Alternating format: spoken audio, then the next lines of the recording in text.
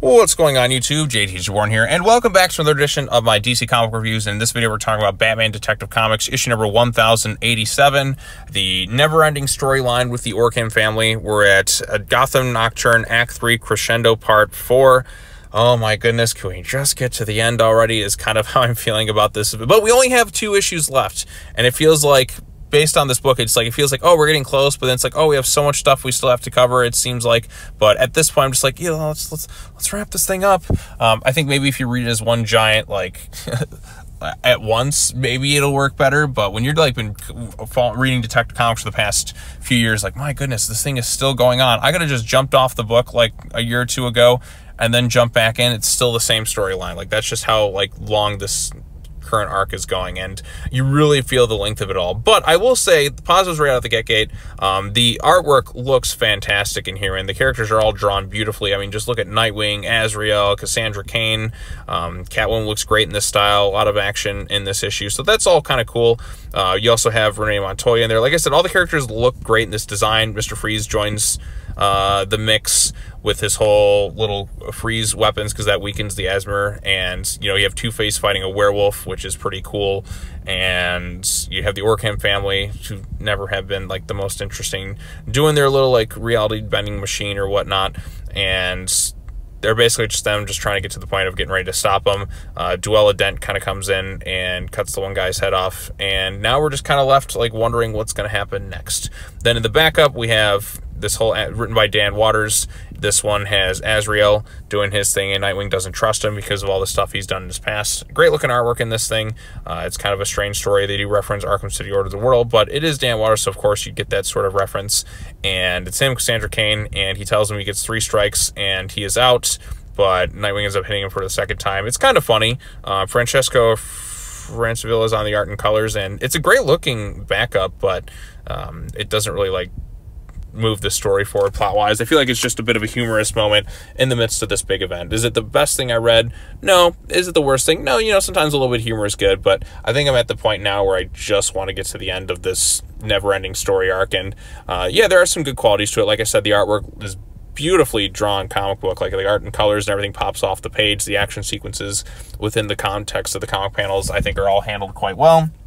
The backup is humorous, but I think too, like, because the storyline has gone on for so long, I think everyone's just kind of exhausted at this point. I'm ready to get to the end of this thing. I want, like, I think there's 2 more issues left. We have next month and then September's, and then new creative team, which is going to be Tom Taylor, who just got off finishing up Nightwing, which just dragged for a while. You know, I would have liked to have seen Tom Taylor take over Green Arrow as opposed to Detective Comics. I feel like after doing Nightwing for, like, a few years, I figured he would have been kind of tired of, you know, writing some of the Bat Family stuff and want to kind of move on to a different character. I know he's mentioned wanting to work on Green Arrow. I think that would have been a cool pick for him. But, you know, given how Detective Comics has, you know, gone on with this particular storyline for so long, I'm fine with kind of doing something drastically different. And I hope maybe he learns some lessons from that Nightwing run when he does take over this book and makes Detective Comics better than what he did with Nightwing. I don't want it to just kind of be the same sort of thing. I want it to have a very different feel to it. I think it'll be good to also, like, with all the different Bat Family characters, you kind of, like, bring different ones in and kind of tell your own, you know, stories with them, since, you know, you have a current Batman run, and then you also have Batman and Robin telling these specific stories as well. So I am kind of looking forward to seeing what he does. I'm a little like cautious given how the Nightwing book has turned out after however many years. So, but we'll see. I'm just ready for something very different from this. So, like, there's some good moments in here, but again, it's gone on for way too long, this particular story. And I get they're trying to tell some big grand epic. I just think it's gone on for way too long. Like, it's dragged its feet. You could have cut out, like, 10 issues in this thing and not really missed much. I at least in my opinion, shortened this thing down a little bit, condensed it more. I think it would have been a lot stronger. I'm at the point now where I'm just like, oh, who's that character again? Because it's just like I've lost interest. So, I mean, this thing is dragged on for however many years at this point. And the Orgham family, I just never found them to be all that interesting of characters. I mean, the stuff with Two-Face and, you know, fighting a werewolf and that's all pretty cool stuff, and having Mr. Freeze integrated in here. But the Orgham family, never been all that great in my humble opinion. So, but is this a bad issue on its own? No, I wouldn't say so. I just think, like I said, this has gone on way too long, and I'm just kind of ready for it to be done. So in terms of this particular issue, get a lot of action, some great looking artwork, so there definitely has some merits. I just think the overall storyline has just been just get to the point already. So I think even like reading this in like one huge like lump sum, you'll probably get to the point like, God, we're still going.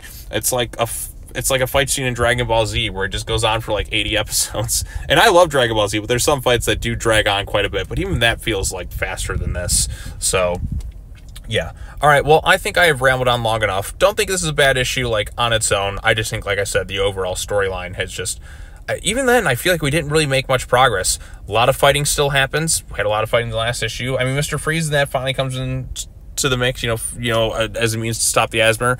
This is mostly an action-focused issue. So in terms of major plot progression, not too much is really happening. I mean, the stuff at the end with, you know, Joker's daughter, whatever her name is, doing her thing, kind of changes things and shifts things around, but we're still just going to lead to the inevitable Batman versus the Orgham confrontation. I hope he kicks the crap out of them, breaks all their bones, puts them in the hospital like people always complain Batman likes to do, excessively injure people.